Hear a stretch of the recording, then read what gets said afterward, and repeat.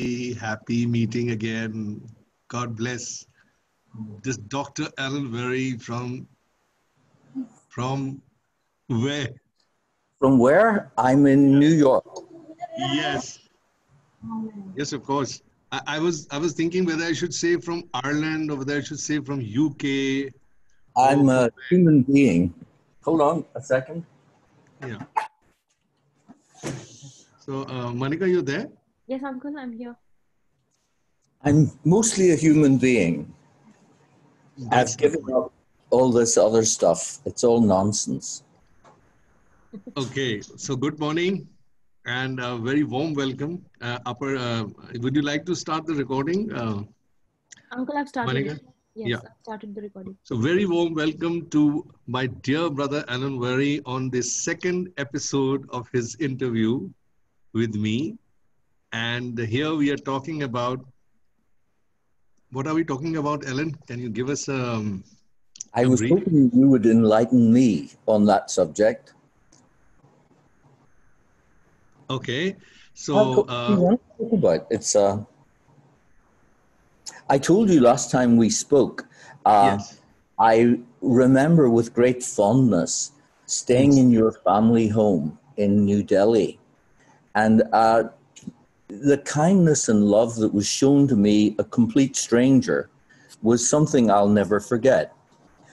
I particularly remember your lovely father and the things that he told me. And in fact, these are things that I've used myself over the years. For example, I was in South Africa and I was traveling with one of their traveling salesmen who was Portuguese. I had known him before because he was running a book wholesaling business in Portugal. And I told him about Sahaja, and he said, well, you see, I don't understand, why do we have to come on this earth in order to spiritually ascend? Why can't we ascend in spirit, where the spirits are? And I had no idea how to answer this question, so I asked your dad. And your dad said, cricket is played, it's a game played by 11 players. Why not 9 or 15? There are 22 yards between the stumps. Why not 19 or 37? Why are there 3 stumps, not 1 or 5? He said, because that's the way it is. So he said, just tell your Portuguese friend, that's the way it is. And another thing he told me was, he once was called upon to give a talk at the, I forget the Rotary Club of New Delhi. Yes. Yes. He had prepared nothing. So he stood up and began giving a talk, talking about the qualities of the Muladhara, then the Swadhisthana, etc. And people loved his talk. And I think I told you, some years later, quite a few years later, I was at my desk and the phone rang. A guy I knew who ran the biggest bookshop group in England said, we have a conference and tonight's speaker has cried off at the last minute. We don't have anybody. So can you come and talk? And I said, no, not really. I don't do that stuff anymore. And he said, well, look, I'm desperate. Please, will you come? I said, no. He said, I'll give you £500. I said, no, it's not a question of money. He said, I'll give you £1,000. I said, I'll see you tonight. So I drove down to Swindon. It's quite a long way from London. And we had the dinner. Very nice. There was 40 senior executives there. And my friend, as we were drinking coffee, said, where's your speech? And I said, well, it's up here. He said, you're joking. You're going to take £1,000 off us and you don't know what you're going to say? I said, yeah. He said, it better be good.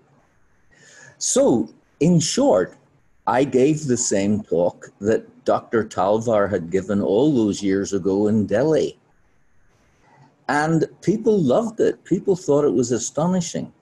Needless to say, I gave the £1,000 to Sahaja Yoga because, you know, I don't want to be making money out of Sahaja Yoga. But you can see from those two stories the fondness in which I hold in your entire family, actually. Thank you. Thank you. And I did tell you, I think when you mentioned this earlier to me, that Dad used to be guided by Shri Mataji directly on how to speak and what to speak on the stage. Because he was totally new, but he had this gift to speak so well in Rotary and in other forums that Shri Mataji used him quite extensively to speak in her, before she would start her speech at the public programs. And his explanation of everything used to be so perfect. I remember that Shri Mataji used to come to the stage and it was, she said, I don't have to speak much. I can just go straight to self-realization. So those were the days. You know, he told me that as a young man, as an intern, he'd worked in Dublin. He and your mother had lived there for a time. Yes. I, of course, am from the north. It's like there's a barrier, a border between the two. But the thing that your dad could do, he could touch the common humanity in every person. And of course, that's the great thing that Sri Mataji, the gift that she gave all of us. Yes. But some use it better than others. True. I saw that in his last days, which is this year itself. He was bedridden for almost a year and a half. He didn't move an inch in his last few months. But when he lay down straight on the bed, he used to gaze up with a very serene look on his face. And he could hear, he could talk, he could converse, but he couldn't move a limb. And I asked him, I said, you look so peaceful. Do you think you have attained your ultimate goal of life? And he just nodded with his head down with a very beautiful smile on his face. And I really felt that Mother had blessed him, that in his last days, he went away so peacefully. He went away in front of me. He breathed his last. And it was such a peaceful way that he went. And I said, that's such a blessing for a man who gave up so many years of his life in giving realization to people across India. And he traveled all over the world with Shri Mataji. I felt he was so blessed. And it's such a beautiful feeling about him I have, even till now, that how much are we blessed even when we are about to quit. You know, this takes me to one question which I had in mind for you. I was quite close to Gregoire because he was the one figure I know in Sahaja Yoga who everybody used to talk about, and Shri Mataji would always say about him that he was there from the early 70s. And then he wrote these books, these wonderful books. And then I came to know that you and he were quite close. And then thereafter, my interactions with him were very limited because I used to sing. So at most forums, when Shri Mataji would introduce me and take me over to the other part of the world, he used to be there many times. And he used to always, we had a lot of friendly exchanges and, very beautiful moments that we had together. But we were not in touch with each other for long durations. There used to be very long gaps where I would never meet Gregoire in these past years. And then I suddenly lost him because I just came to know he's no more. And I couldn't come to terms with the fact that being such an active, wonderful child of Shri Mataji at the age of 65, am I right? He left us. Something like that. He left us because of his illness.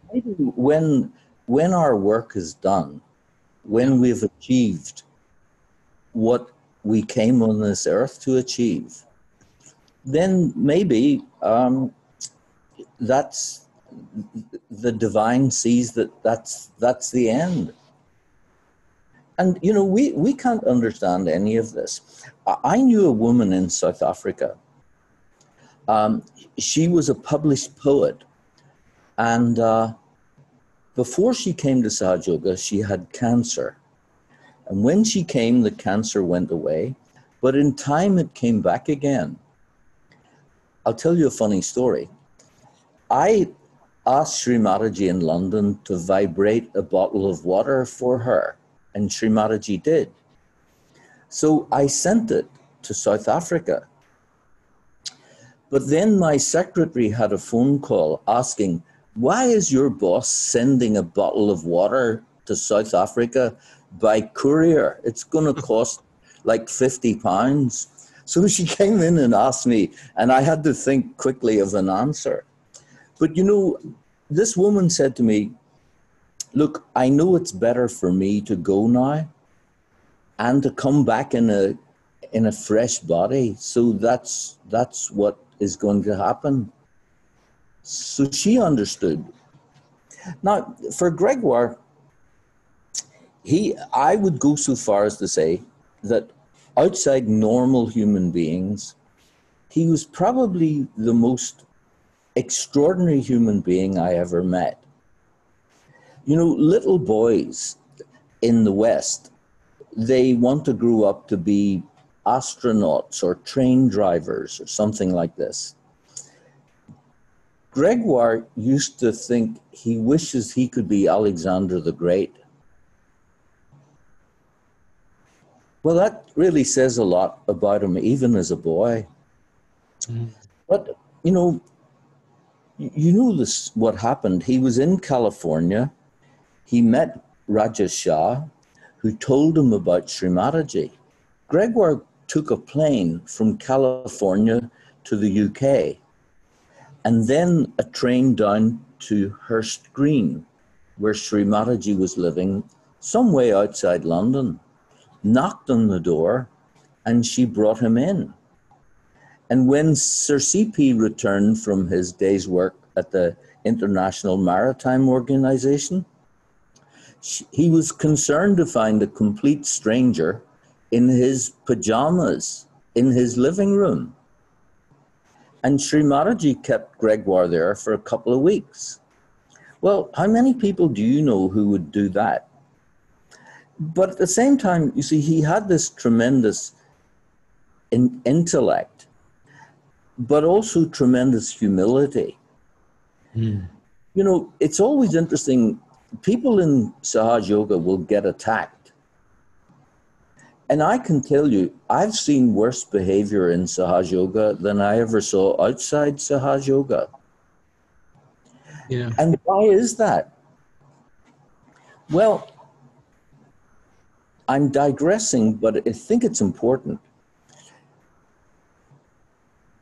Gregoire told me that on the 4th of May, 1970, Sri Mataji went to hear Rajneesh speak. And she saw that he had figured out how to do something that no Rakshasa had ever figured out before. He'd worked out how to get into the chakras of human beings, where the deities couldn't get in to attack and kill him.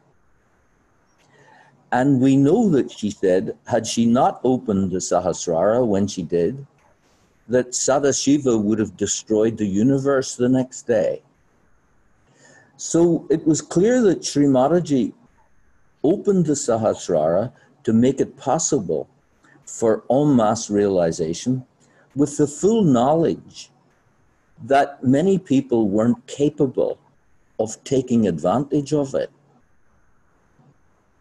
But she had to take the chance that they might.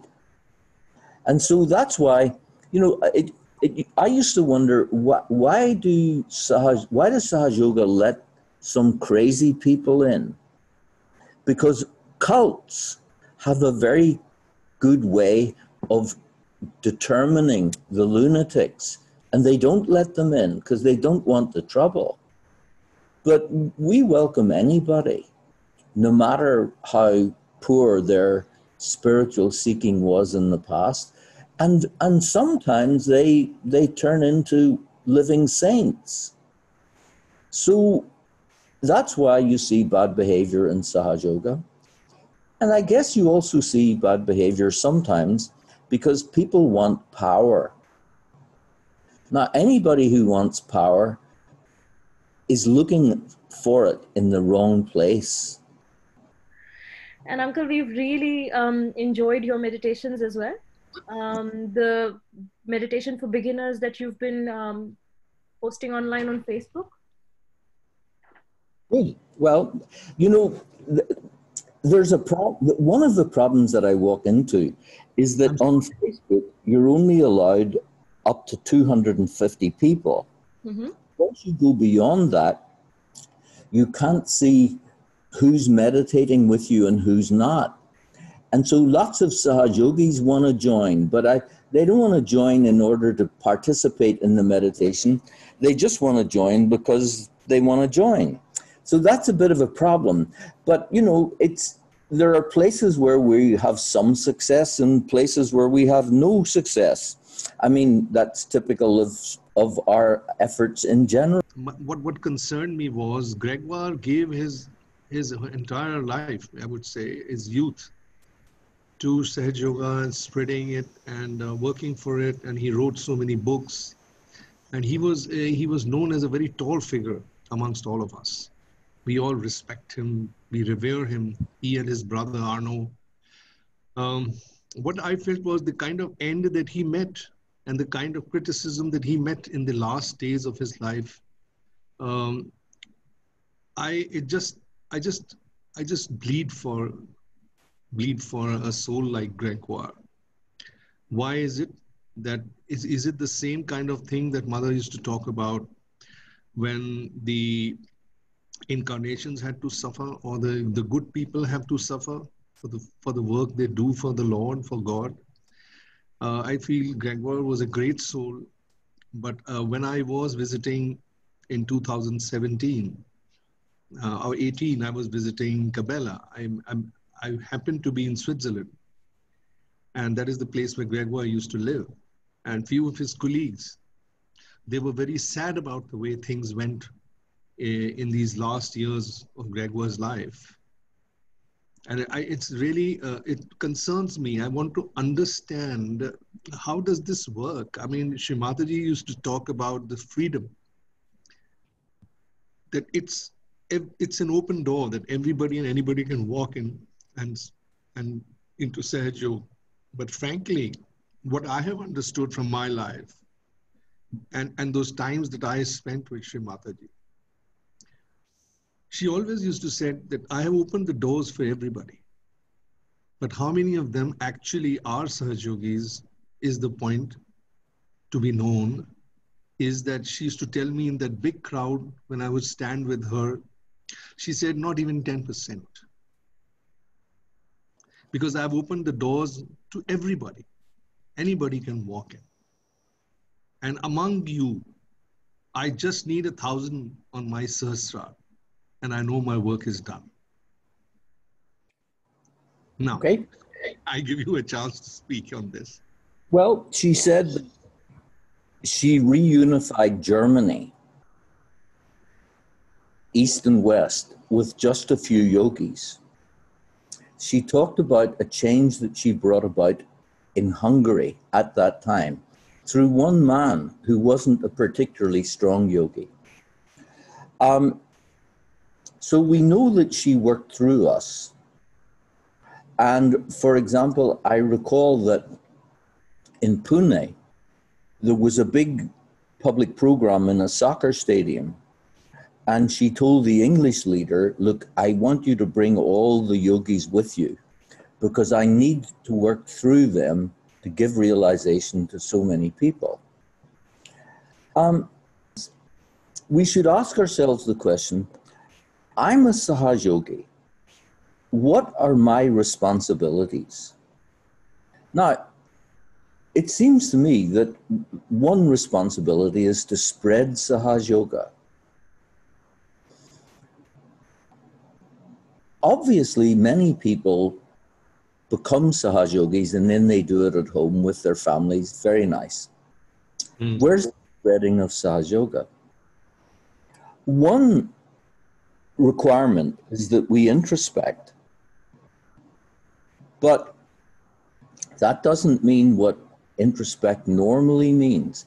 Normally it means asking myself questions. Why did I say that to my lovely brother Sanjay? What was I thinking of when I say that? There's a nice left Vishuddhi guilt trip. So that analytical approach to introspection, which is how most people think of it, isn't what Srimataji was talking about. She was talking about introspection in thoughtless awareness. That's a different proposition. But for those of us who have experienced that, that's something else, because that's something that enables us to change our behavior.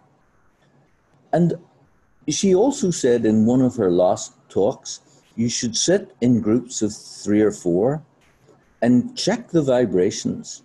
Is each one in the group capable of becoming a guru? So becoming a guru is a key thing. I wonder how many did it. I did it in Russia. And the 4 of us, the answer was vibrationally, yeah, we could all become gurus. That's a long time ago. Have I become a guru? I wouldn't say so. I'm conscious of things that I have to overcome on the path to that. And of course, the whole thing is that one's Sahaj journey is that of becoming. There's no destination that I'm aware of, except maybe in that talk before Sahasrara Puja in Austria, I think in 1985, she said, look, the bad news, guys, is you have to get to Nirvikalpa in this lifetime. So am I in Nirvikalpa? I don't know. I don't think so. But at least that all gives me a reason to get out of bed every day to do those 4 things. And if I try to do those 4 things, then I'm not worried about who said what to whom, what guy did this, what guy. It's frankly irrelevant. And you know, if there's one single lesson that I learned in my time in Sahaja Yoga, it's to be in the witness state. And this isn't to allow oneself to have no part in what's going on. In fact, the opposite is true, because in the witness state, the deities work through us and are able to. So, for example, if somebody does us harm and we don't forgive, Sri Krishna sort of says, carry on, guys, enjoy yourself. On the other hand, if you genuinely and truly forgive, Sri Krishna acts. So this witness state is so critical, and it's so hard to learn and so hard to practice. I remember, I have one small experience. A little bit, I'll go back on this issue of Srimataji giving freedom. I was sitting with her in Kabela at her feet, and she looked at me and she said, there are a lot of people complaining about you. Then she was laughing and she says, you sing so well. You've done so well with your songs. And then these people, you know what, she laughed. She said, they are so jealous of you that they come and complain. And do they think that I am so naive? And they would think that I believe them? And you know, I was sitting at her feet because I had so many complaints about a lot of people troubling me for something or the other regarding what I would do with my music or me as such. And there was a lot of skirmishes happening with a lot of people. I will not take names because many of them are not here now. In my life, they were creating a lot of havoc, and I was at Shri Mataji's feet. And then Shri Mataji said, "Why are you feeling so troubled? Why are you so upset? When I have told you that you are safe, that you are protected." And the other thing is, she said, you must learn to forgive. And if you don't forgive, if you hold this in your heart, anything against anybody, then my hands are tied. In your freedom, you are holding on to your problems, and you're not allowing me also to help you. And that was a real thing I learned from her, because then after that, she told me, would you like to look out of the window? And we were sitting just there where out of the window you could see the church of Cabela, the beautiful mountains in the sky. And she said, just look out and see how beautiful it is. And now, can you even feel bad about anything that's happened in your life when you're looking outside? And I'm looking there and I'm saying, Mother, I am now in complete peace with myself. I am not at all disturbed. And she said, you know what? When people become jealous because the others are doing so well, the biggest mistake they are doing is that they are trying to harm these people who are doing well. And they have not learned how to appreciate, that they should be appreciative of what you have done. And instead of that, they are complaining against you, trying to pull your leg. So she says, that is the problem, their problem. And so when you're feeling bad about it, when they are harming you or they are troubling you, you are actually catching on to that reaction of yours that they are hurting you. But actually, you are holding on to something, just let it go. And she says, the minute you let it go, I take over. Otherwise, my hands are tied to human beings. I cannot correct them. This is what I learned. Okay. At her. You know, all my life I've been in trouble. Right from when I was a small boy in Ireland. It's just one thing after another. I was an only child. I remember my father once said to me, can you tell me the name of a boy in this area that you haven't had a fist fight with? And I couldn't. Well, this was true of my life. I remember once lying in bed with my wife, and I was on a conference call. And what was being said was really, really shocking. And I was laughing. And my wife said, why are you laughing? And you know, the answer was, I know this process very well. I know how I could feel right now with this being said. I know how I will feel in a month, in 6 months, in a year. And with that perspective, I can see that it doesn't matter. So that was the sort of sense of the witness state coming. And, you know, one should never lose sight of the fact, and we do all the time, she didn't come just as Adi Shakti, she came as Mahamaya. You know, I heard a talk last week where she was saying, you know, I will say to somebody, it's 7 o'clock at night. Well, it isn't. It's the morning time.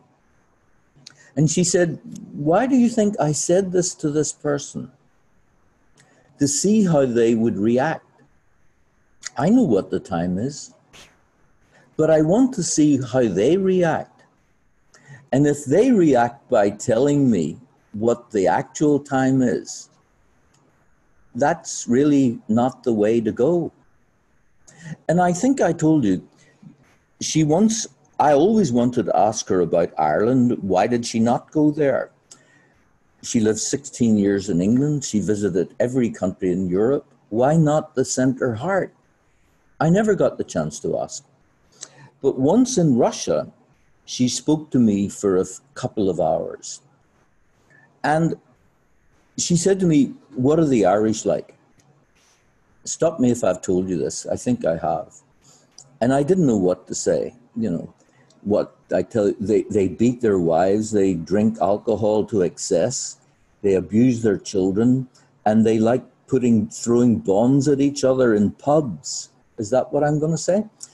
I'm talking to the Adi Shakti. How do I speak to her? I said, well, individually, they're very nice people.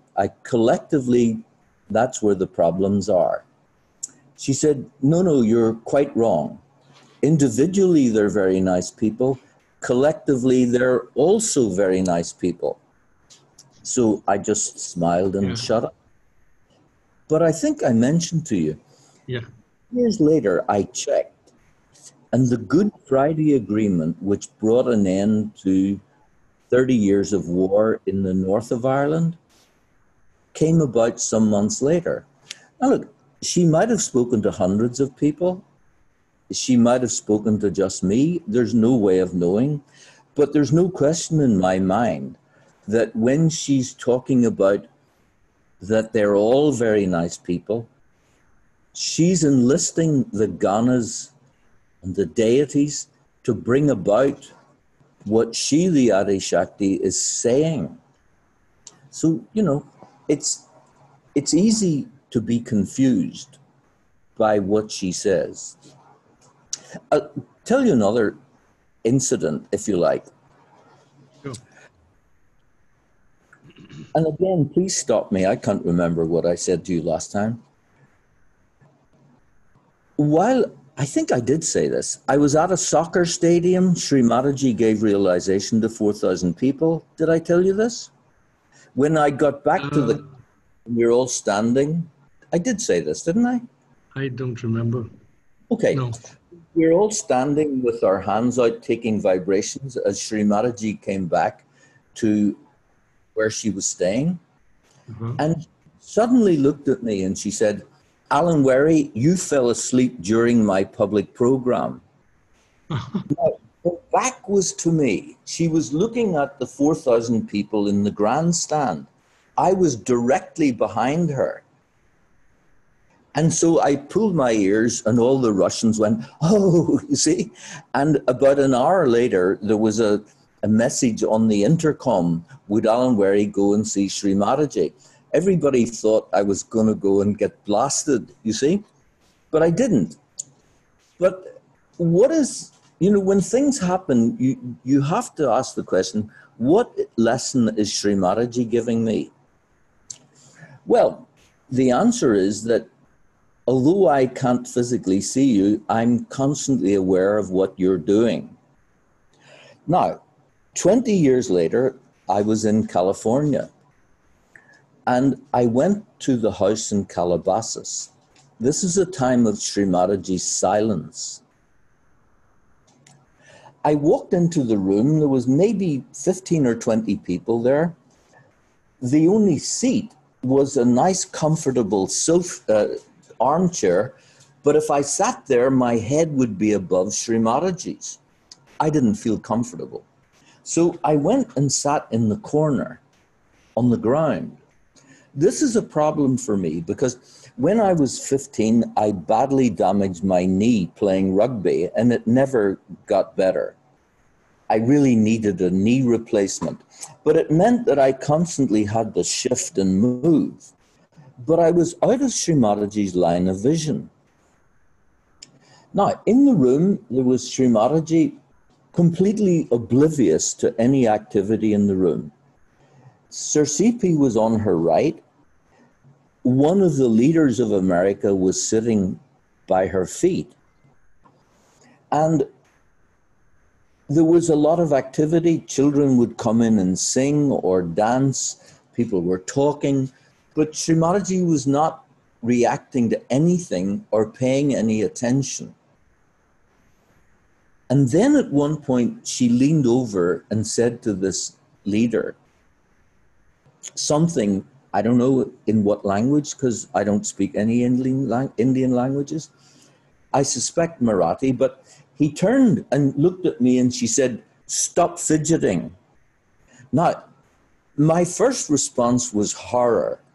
Here's a man in his 60s being told by Adi Shakti, as if he was 3 years of age, to stop fidgeting. And what made it worse was this leader guy had no respect for me. And there was complete disdain in his voice, the way he said it. So that my first response was horror. My second response was, hey, this is the same as in that soccer stadium in Talyati. She's telling you in this room of all these people, when she's not reacting to anything, I'm completely aware of what you're doing, everything about you. Now, what a blessing is that? To be in the attention of the Adi Shakti, even for a couple of seconds, is something that most people would never experience. So I took it yet again as a great blessing, and I was indifferent to the opinion of this leader about me in general.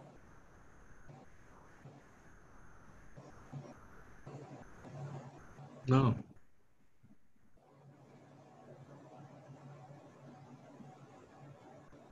Amazing. See, when you said earlier about Gregoire, for example, devoting his life to Sahaja, one might ask the question, well, what else was worthwhile devoting your life to, if not to that? You know, when I first discovered Sahaja, I thought, maybe I should just drop everything and follow Sri Mataji around the world. Everywhere she goes, I will trail after her. But then I quickly saw you'd be wasting your time because you've got work to do, not to follow Sri Mataji. And in any case, she knows everything about you all the time. It was remarkable. She never recognized anybody by their faces. She knew them all by their kundalini. And she never forgot one person. Not one. True. I have my own recollections with her. I'm very fortunate that way, Alan. Like you are, Gregoire, or many other great Sahajogis who have met Sri Mataji. Why I call them great is because they are really fortunate to have been there in those times in her physical form. Though she was a Mahamaya, but I feel today when I look back, it all keeps coming back very, very clear, very vivid memories of being with her. And every time it takes me into another level completely. I mean, you feel her presence when you even think about those times. I'll just share with you one small narrative. I used to very occasionally write poems, and they become a habit of my showing to Sri Mataji what I had written. Now, basically, what I would write is what I was inspired from her speeches, from her talks. So I would used to write it in prose and poetry. So it's as if saying the same thing what Sri Mataji has been talking in her speeches or in her private talks. And Sri Mataji used to be quite enamored by the way I used to put it all in poetry and prose. And I felt that I have to keep writing. So I wrote, and I kept writing for 20 years. And I wrote, I don't know how many songs, I don't have a count, maybe 100, more than 150 songs. But there was one day in Bombay, my children were small. I was visiting Bombay and I had written a couple of poems, and I felt it my right to be with Sri Mataji and tell her about the poetry. So in those days, I used to contact Yogi Mahajan to get an access to where Sri Mataji was in Bombay and what is the time to go and meet her. So here is an incident I would like to share with you. It's coming in my mind right now. That he said Shimataji will be sitting on the dining table, having her lunch. She is at this place in Juhu in Mumbai. You may go and meet her. He said he was there in the same house. I was speaking to her. So he probably made me hold the line. He probably spoke to Shimataji. And then he came back and said, Shimataji says, come over. So I went there with both my children, my wife, all four of us. And we saw Shimataji sitting on the dining table. And Shimataji is very lovingly called us all, invited us to eat something with her. She was having her lunch. And we just sort of joined her. And she asked me, how is everything with you? I said, Shimataji, I have just come here to recite a poem to you. You know, I was, I don't know, I was so full of telling her what I had written. And she said, sure, go ahead. Why don't you read it out to me? So I was reading out one of my poems. And then Shimataji just nodding and just feeling very nice and making me feel that I've done a very good job. And then she said, you have to wait. I have to go and take rest. So would you like to wait? I'll just take some rest and come. And Shimataji went inside. Then after about half an hour, either Yogi or somebody came up to us. We were sitting outside only on the sofa. And my wife was saying, I think Shimataji is resting. I think we should all go home. So I said, fine, I think we can go and we should not disturb her because I have related my poem to her. But then there's somebody who comes out from Shimataji's room, some lady, and she said, Shimataji wants you in her room. And I just looked at my wife and my children. And then I said, okay, you wait here. I'm going to go and see Shimataji in her room. And then as I entered the room, Shimataji was lying down on her bed. And she said, where is your wife? Where are your children? Bring them in. And I went out and called them. They all came. And Shimataji was lying on a couch, not even on her own bed. It was a big couch in her bedroom where she was just lying down. And she said to the children and to my wife, she says, please, why don't you, it's afternoon time, you just had lunch, please lie down in this double bed in my room. So they both very hesitatingly, and she said, please don't hesitate. This is your room. This is your mother with you, and you are at home. So they went and laid down there. And then she asked me to sit close to her forehead on the ground next to the couch. And then she said, you put this Agya finger onto onto her forehead bindi, where she used to put the bindi. And I put that, and she said, I'm now going to sleep. And she went to sleep, and then she started snoring. And I had my finger there for a long time. And then all of a sudden, I started to feel very sleepy. So I just made myself comfortable on the floor, straight down, lying down. But now my head towards Shimataji's head, my hand up on her, and I also dozed off. And the moment I dozed off, my hand moved. And the minute my hand moved, Shimataji immediately spoke. And she says, keep it back. And I just woke up with a jerk. And she says, now turn around to the other side and put your other finger, your other Agya finger. And then it went on for a long time. Shimataji slept through. And then when she woke up, and then it was over. I don't know, I must have dozed off after that. My hands were away, she didn't say anything. And when I woke up, I saw Shimataji sitting.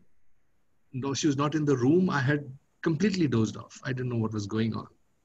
Shimataji was sitting with the door of a bedroom open, and it opened into the sea because it was on the sea beach. And then I saw my children running into the water and my wife running with them, and Shimataji just sitting there watching them and laughing. And the moment I woke up, she told me, you dozed off. You must have had a wonderful sleep. I said, Shrimataji, I've never slept like this in my life. She said, see how beautiful this beautiful ocean is. And see how lovely your children are. They're laughing and playing, and your wife. What a beautiful family scene it is. She was just laughing. And I was just looking at that whole scene with the sun setting. I can't tell you, it was such a beautiful, beautiful evening I've had with Shrimataji. I can never forget that. I went back taking this experience, and then I wrote a poem, which I again told her. And I can go on and on like this, you know, Alan. It's just coming out of my mind, all these recollections about Shrimataji, that you just transported, even when I think about that day, I'm out of time. I'm no longer in the time zone at all, which she used to say. You become in a timeless zone. And that she's there with you, and all the time I feel her in my heart. I feel so blessed. And I know one thing she told me many times, that you are very pure-hearted, clean, neat, nice person. And you have a lot of work to do for me. And that's here I am. I feel I have my whole life dedicated to Shrimataji's work. If I am doing anything today, is because of those great memories. And I tell you, Alan, I have innumerable instances. I'm writing a book. I'm writing an ebook and story with all the links of my poems and songs and the times with the Adi Shakti. So I would like you to tell me something so intimate time that you may have with Shrimataji, the one I described to you. I don't think I've ever spoken about this to anybody, ever. But you inspire me, my friend. And I want you to know that I would like that you say something about something very intimate, a time that you may have ever had in your lifetime with Shrimataji, and that you'd like to share with people as to how it makes you what you are. Okay, well,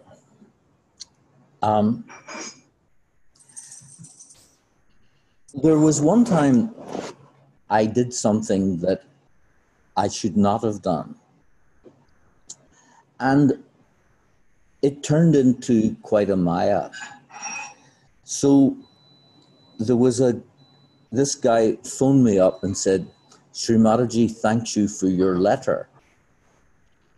And I said, what letter? He said, the letter you sent her.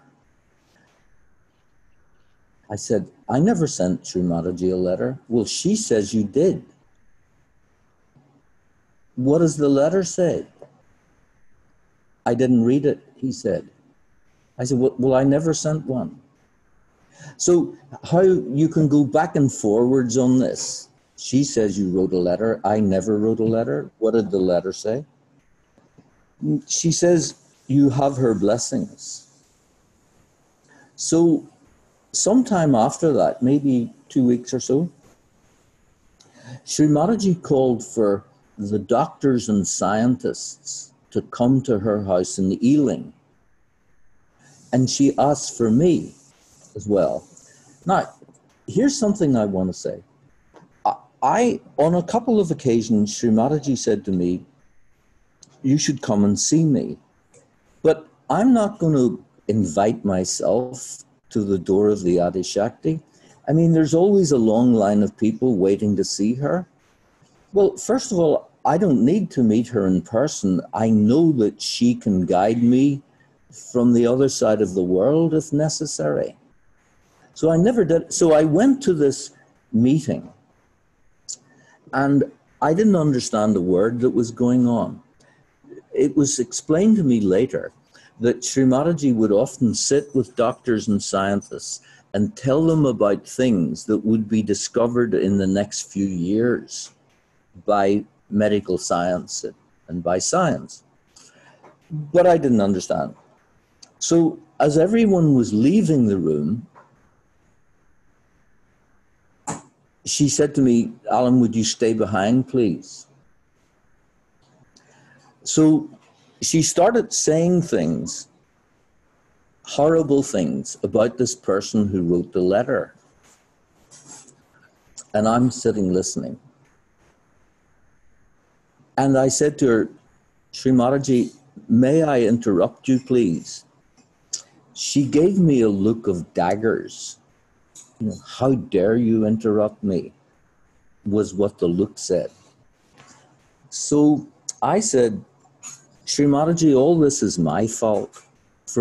I started all of this. And she just gave me a look, and a big smile crossed her face. And that's what she wanted to hear. And then we had 5 minutes or so of her joking and laughing and having a really nice conversation.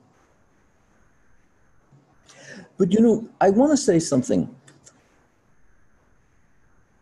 There are three groups of yogis. There are people who had a great deal of contact with Srimataji, one-on-one.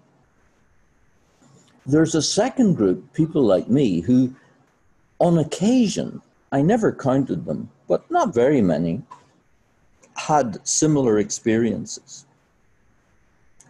And then there's 99.9999% of yogis who never had any such contact.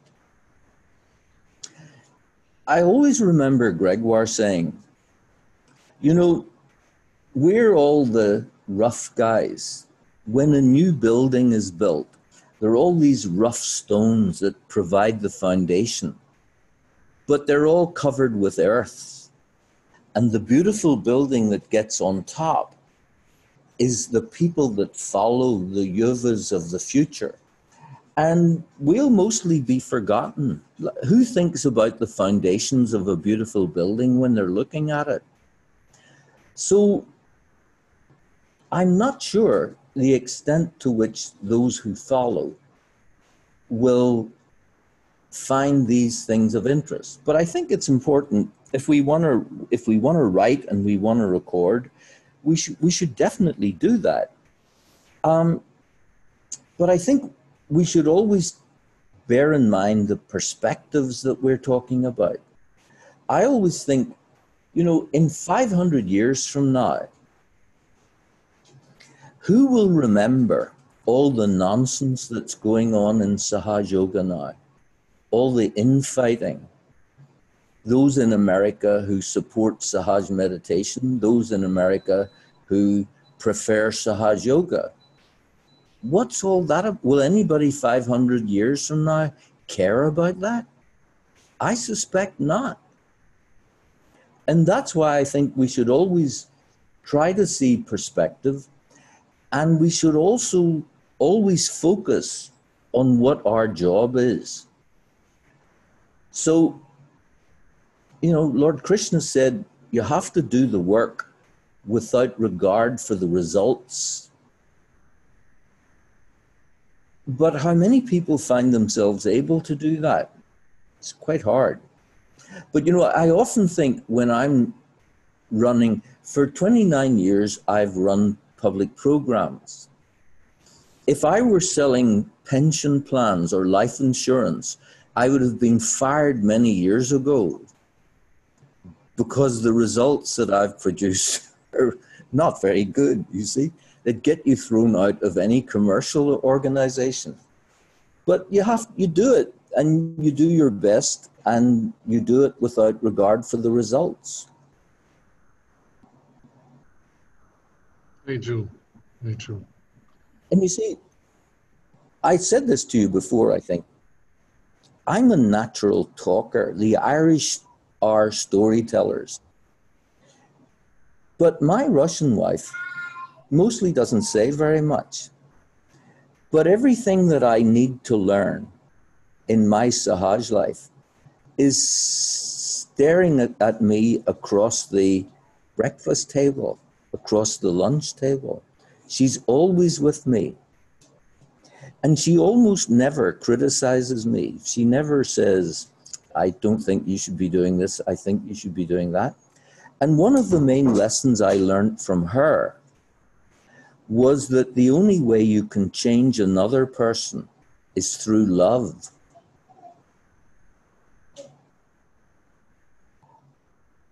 Luca, come here. Bring him over. Let me show him to Uncle Sanjay.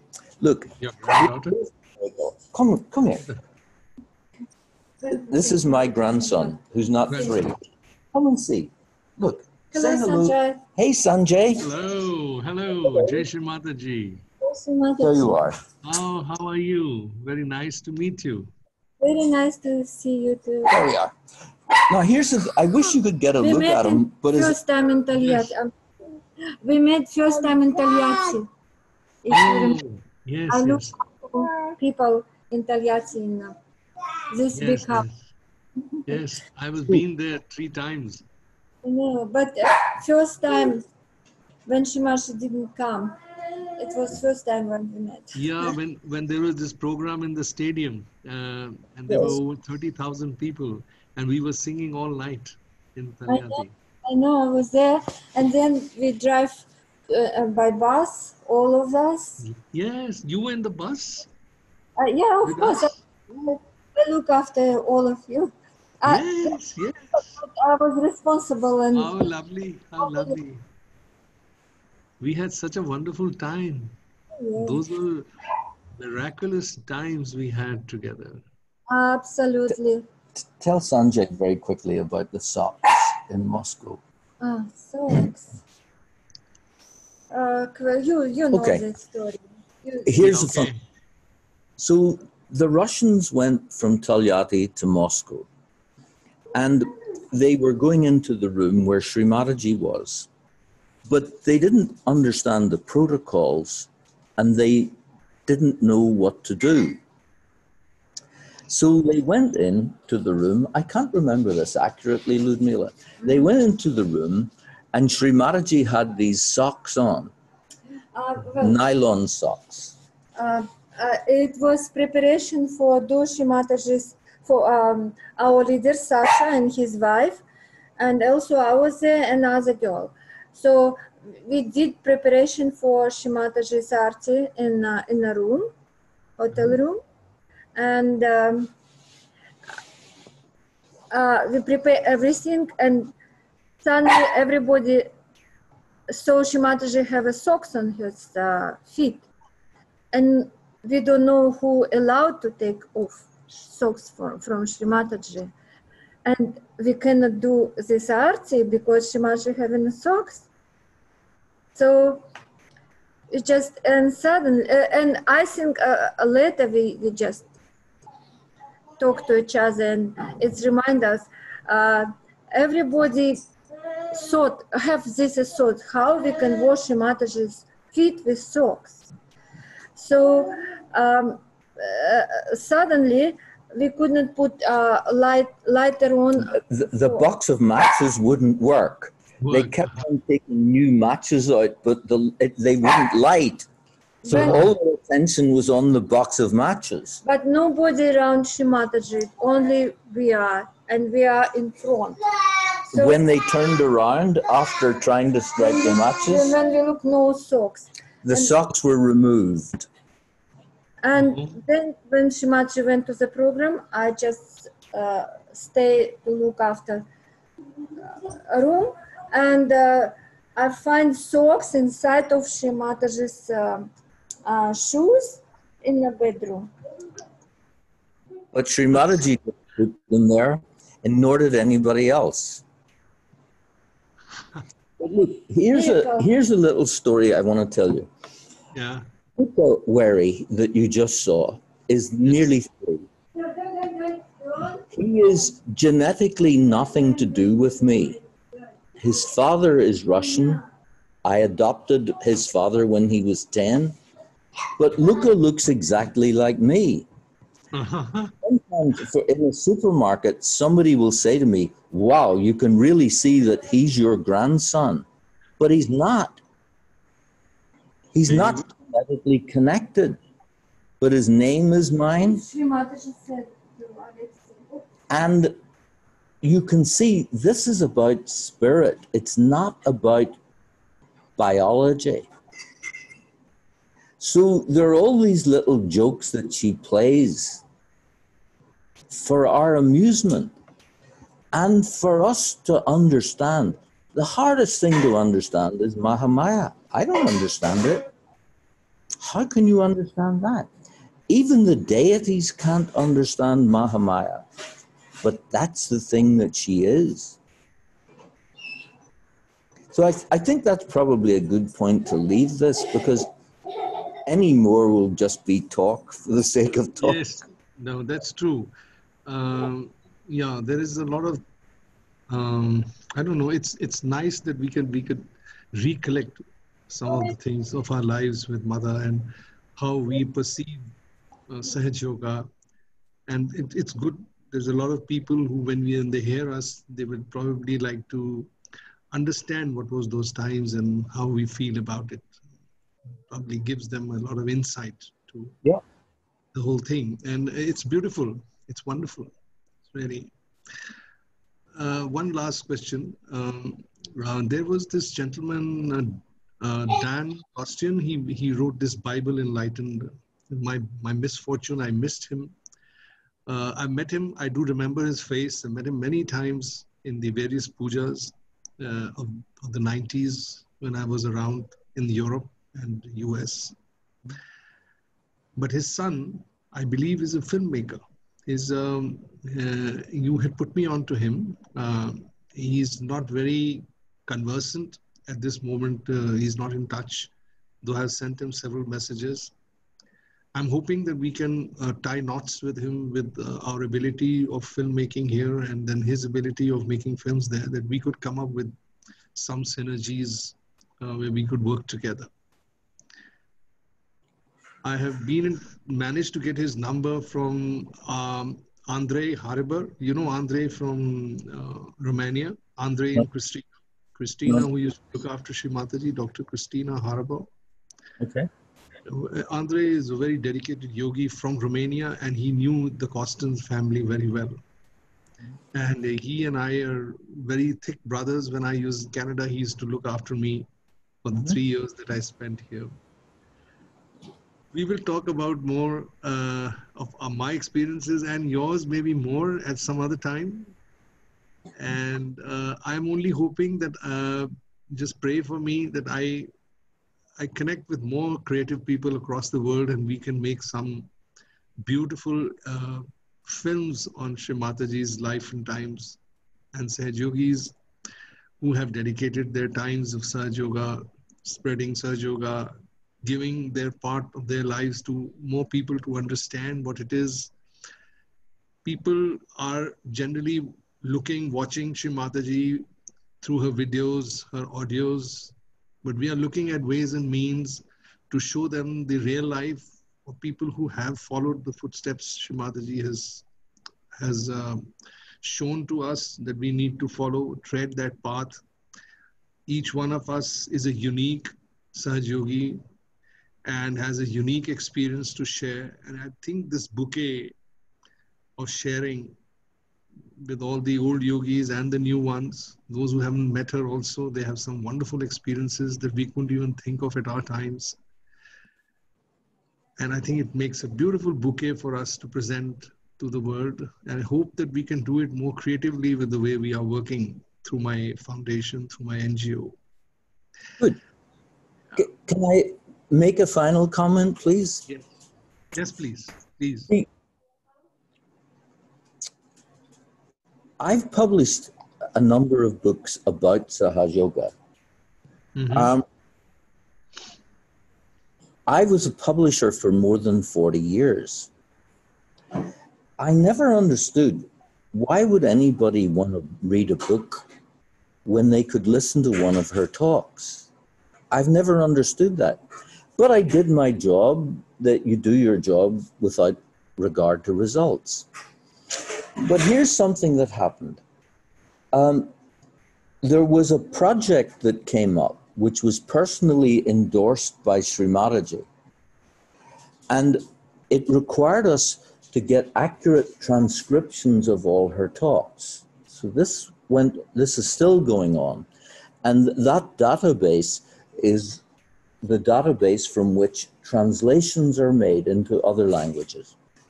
But Sri Mataji once said to me, "You have my permission to edit my talks." And she said, "I give you this because I know that written English is not the same as spoken English. And sometimes I make mistakes." I'll give you a couple of examples. Sri Mataji will say, far-fetched. They live in some far-fetched place. Well, more accurate English would be far off, far away. Far-fetched, Internet problem. Beyond the imagination. You know, I like far-fetched. Whenever I hear her say it, my heart always lifts. I like it. It seems appropriate. But for example, she also says that the ancient Greeks called it sacrum, the sacrum bone. Well, sacrum is a Latin word, and she says this in not many talks. The Greeks had a different word for the sacrum bone altogether. So there, like, is an inaccuracy. But it has to be said that out of 3,000 talks, the accuracy of her English, for example, is phenomenal, utterly phenomenal. But she said to me, "You have my permission to edit my talk." And I thought, this is a minefield. You don't want to go here. But there was one time I thought, you know what? I will. I'll take a couple of pages from one of her talks and I will edit it. And so I did. I made the English better. So I slept on it. The next day I looked at what I'd written. I listened to what Sri Mataji had said again. And you know, to my astonishment, there was a double meaning to what she had said. And my beautiful editing had eliminated the second of the two meanings. Well, I was quite wow. So I left it another day and I slept on it again and I listened to the talk and I looked at what I'd written. And there was a third level of meaning, which I'd also eliminated. So in what seemed fairly straightforward, I'd managed to eliminate two levels of meaning and leaving just one. So that was the end of my little experiment, and I never again, in any way, shape, or form, tried to edit her works. Jai Shri Mataji. Jai Shri Mataji. Thank you. Thank you for enlightening us today on this wonderful meeting of ours. I wish you good health and all prosperous times with your family and hope we come back again very soon. Very good. Jai Shri Mataji to the little one. God bless you. And thank you very much, Alan, for enlightening us with your talk. It's a pleasure. Bye-bye. We also enjoyed listening to both of you. We've been listening the entire thing and really enjoyed the conversation. Thank you. Thank you, Monica. Alan is a lovely man I've ever met in my life. I'm so glad he's been kind to give us interview. Two of them, rather. Thank you. God bless you, Alan. Jai Shri Mataji. God bless you all. Jai Shri Mataji. Jai Shri Mataji. Jai Shri Mataji. God bless.